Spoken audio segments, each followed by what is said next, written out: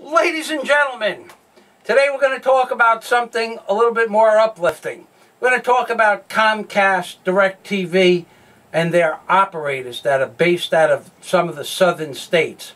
Some of the dumbest people on earth Comcast has working for them. Do you know that in the last 6 months I have spent more than 75 hours on phones with technicians, Comcast operators, and supervisors trying to get appointments for 4 different problems that in the end they found existed on the lines or the equipment.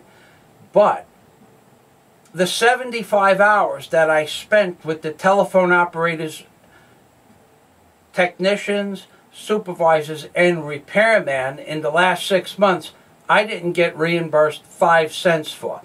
And I can tell you that unequivocally, on just one instance, 2 months ago, I made more than 35 phone calls from a payphone, put $75 of quarters into the payphone to get an appointment scheduled for my house, and each time the stupid person came to fix my telephone and my cable, which was out of service, they called up my telephone number to see if I was home, and then when no one answered the phone, they canceled the appointment and made me wait between 48 and 72 hours additional time because my phone didn't work, and it's on the work order that the phone didn't work, but the idiots that they sent to my house can't read.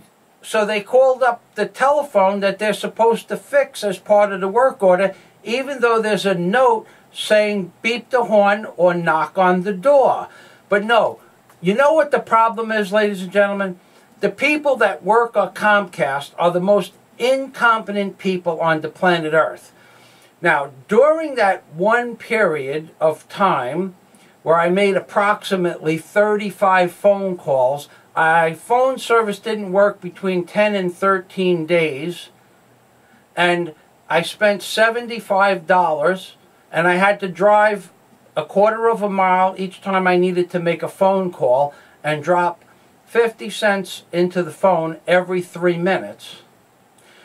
Each time I spoke with a supervisor, they said I was going to get reimbursed for my money.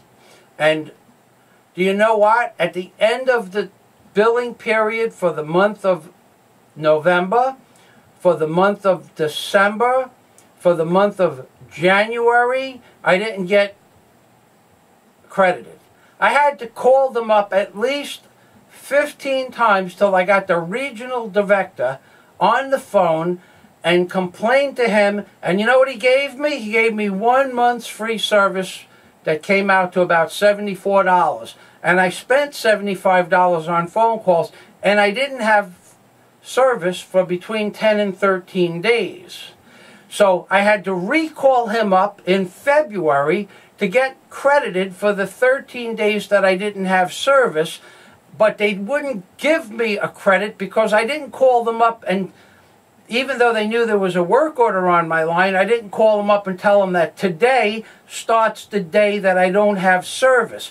So in theory, they knew I didn't have service, but they wouldn't give me credit for the service because it's a different department that you have to call up and get the service notice that you don't have service. So I never got credited for my 13 days from Comcast. I lost 75 hours, and my suggestion to you, if there's another cable company on earth that you can do business with, I would suggest that you do business with anybody but Comcast, because what they put me through is 75 hours of phone calls in the last 6 months, let's say, 7 months, $75 in quarters into a phone machine, at least $10 worth of gas to get back and forth on 15 or 20 different occasions to get to the phone,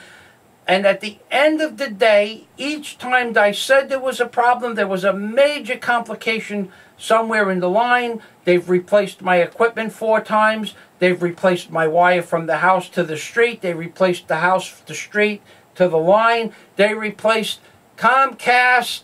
Sucks as far as I am concerned. That's my opinion. If you want to form your own opinion based on other facts, that's up to you. But in my opinion, I wouldn't use Comcast if there was another service provider.